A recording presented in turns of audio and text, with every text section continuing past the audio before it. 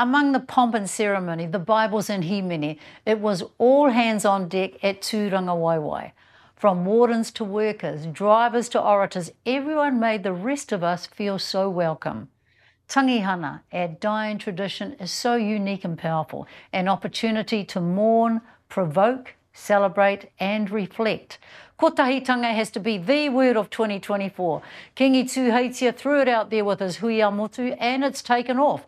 We're not there yet, but the winds of change and that wairua wind, to quote Rahui Papa, is opening up potential. And that's something else we saw last week.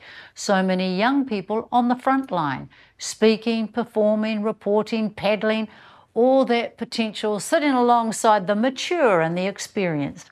Watching Kingi Tūheitia, potatau te whero, te tuawhitu, being carried down the river on the waka and knowing his daughter was seated beside him was incredibly moving.